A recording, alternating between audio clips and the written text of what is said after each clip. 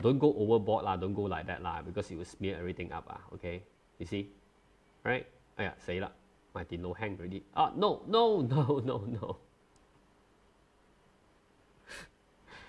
Why I do that? Can I just stop this for a while?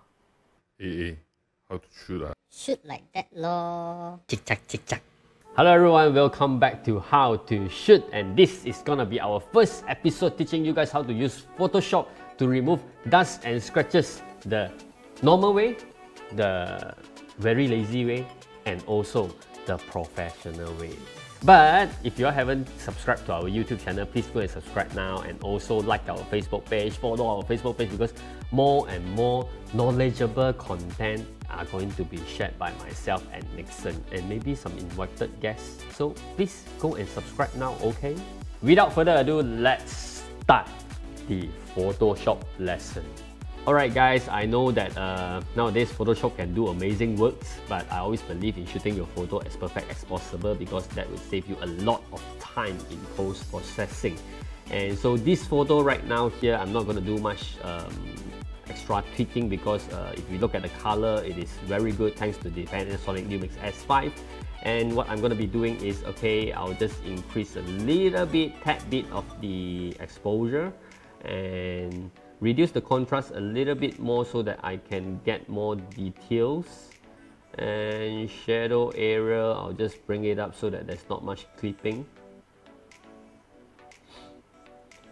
Okay, what I'm going to do, the great thing about the Photoshop right now, right? If you see, there is this slanted area here, it's not that well balanced, okay? I'm going to just very easy one click button, it will actually auto correct, and the geometry one click button will just auto correct, auto straighten everything. And then the next step is I will just need to crop away what is not needed.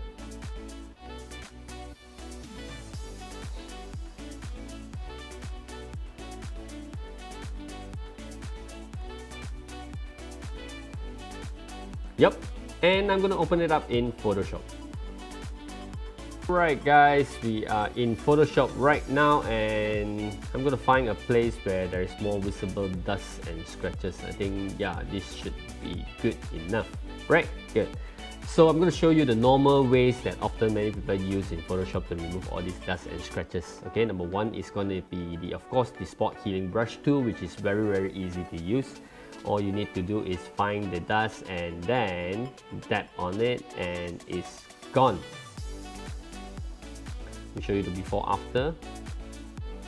Fast right, and then the next method is gonna be the healing brush tool, where you actually need to sample an area that does not have the scratch, of course, and then just paint it through. Sample, paint it. Sample, follow along the line. Sample, follow along the line. Right, let me show you the before after. Before, after, before and after, right? This is the healing brush tool, and the next one is gonna be the patch tool. The patch tool, what you need to do is just select this area that you do not want and then move it to somewhere else. But of course, you find places that are similar, that has got similar texture and all, right? This is gonna be the patch tool. Okay, and some will actually use the clone tool, clone stamp tool. Clone stamp tool, same as the healing brush tool, you will need to sample an area and then brush it away. Sample, brush it away. Try not to use such a big brush size if you are a very detailed person, if you need to be detailed, right? Let me show you the before after again. There we go. This is the normal method that a lot of people will be using. I'm going to be showing you right now the lazier way to do, but only use this technique if texture is not important. If texture is not important, alright? But if texture is important, then don't, okay? You still get a little bit of texture using this method, but not a lot. Let me show you right now. Alright, all you need to do is make a new layer. Control J, and then go on to filter, noise, dust and scratches, right? Remember to turn on the preview so that you can see what you're doing, right? So I'll advise to go down all to 0, and then after that to look at which area. Okay, look at this. This is the scratches that we want to remove. I'll increase the radius to somewhat until that it is almost gone.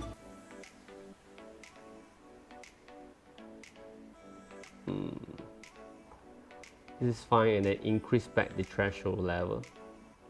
Okay, there's still a little bit texture left, and then the scratch are gone. Then just press OK. Of course, you don't apply to the whole thing lah, correct or not? You apply to the whole thing, then everything becomes blur. So what you need to do is do a mask layer. How do you do a mask layer? See this little icon here? Hold on alternate key and press. Okay, remember this is a mask. Okay, mask means when it is black, it is hidden. But if it is white, it shows. Black hidden, white shows. Black hidden, white shows. So now what we need to do is take a brush too. Okay, and then remember to set it to white because white shows. I'll show you how easy is it. Remove, remove, remove, remove. Oh yeah guys, if you are using a mouse like what I'm doing now, please don't use the mouse. To be more accurate, okay, use the Wacom, the drawing tablet. Wacom never sponsored this, so I'm not going to mention it. Right, I'm using Wacom lah, okay. So what you need to do right now is just see, so easy, like color only, you can increase the brush size, no worries. But try not to paint at the edges lah, especially those places that you want the texture to be there one. Those sharp edges, right, if you paint it, you see, like that. So don't paint at the edges. Okay, just paint on wherever that you think you do not want. Only do this, remember, when texture is not that important. Okay, I'm going to be showing you the before and after right now. Before, after, before, after, before, and after, right? So guys, you have seen the first method, the normal method, right? The second method is the dust and scratches that can remove your dust and scratches easily, the very, very lazy way. But it will not work on places that got textures, just like this place here, right now here. I want to remove this line, but then if I were to use the dust and scratches, all the texture is going to be gone. And then it becomes lichin, no more texture, correct or not? And what if I use the normal way, the patch tool, let's say, show you all. You see? Got this line here, outer line here, which just make the whole thing not looking natural. You got remove one line, but they've got many lines come up. Correct? So let's reset this photo again. And then right now we are going to be using a method that has been often used by portrait retoucher, which is called the frequency separation method. Who say cannot use on still life? Who say cannot use to remove all these tiny scratches and dust? I tell you, can one is the same. Right, let's move on straight to it. Okay, what we need to do is Control J, that means create two layers, and then what you need to do is name this layer color, name this layer texture. This is the frequency separation method that I use if other methods does not work. So at the first layer, the color layer, what you need to do is filter, like I've already said. You need to do filter, blur, Gaussian blur. Okay, not too much. Okay, you bring it to the 0.1 first lah, then you slowly increase it until you don't really see much of the line left. Okay. Now the upper texture layer is where your texture remains. What you need to do is to separate the texture and the color layer away. It's gonna be going to the texture layer, go image, and then apply image. Apply image, remember if this is set, the layer change to the layer color. Color, right? Don't do anything else here. Blending mode is subtract. Subtract. Now you can see all the texture coming out. Okay? And then others don't catch up. Press OK. And remember the blending mode here, change it to linear light. And we are done. If you see right now, got no difference one. Correct or not? I turn off these two, got no difference. Okay, well, what we need to do is we start removing it by using the patch tool. Add the color layer.